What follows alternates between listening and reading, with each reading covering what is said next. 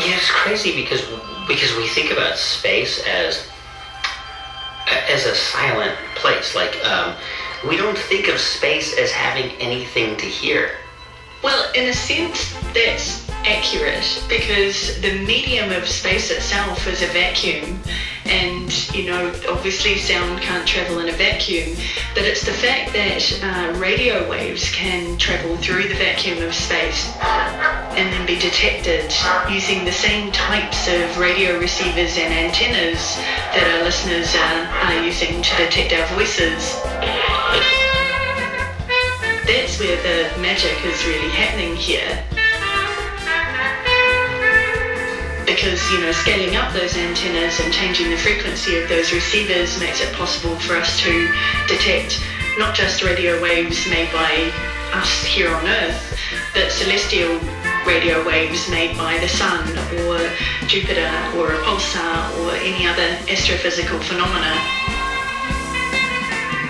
So what if you're just like out there in space, right? Like, what is that empty sound? Like that empty space sound like? Well, the sound of space itself sounds a bit like an undifferentiated hissing noise. Just like a... Pretty much, yeah. And it's not until you're actually, listening to a particular object. So different objects sound like different things. Jupiter sounds like ocean waves breaking up on a beach if it's long waves of radiation. Pebbles being thrown onto a tin roof if it's short waves of radiation. The sun sounds a little bit like the sea, kind of roaring. A pulsar, for instance, which is a pulsating radio star, sounds like a drum beat. The faster the pulsar is spinning, the faster the beat. You become quite attuned to being able to detect what it is that you're listening to just by the sounds. It's through listening that we've come to uncover some of the universe's most important secrets. Its scale, what it's made of, and even how old it is. This is what the sun sounds like.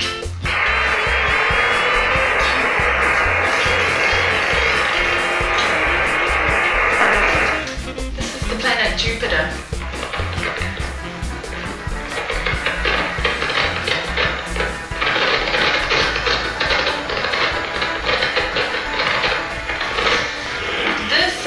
Highly condensed clump of neutral matter spinning in the distant universe.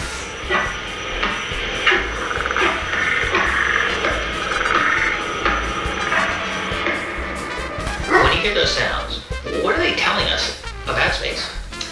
So one of the practices of turning a non-audible phenomena into sound is trying to work out if there's something that we can hear in the data that we can't see. And sometimes ears can be incredibly effective detectors of patterns in a way that perhaps our eyes, because we use them so much more, are not as effective at.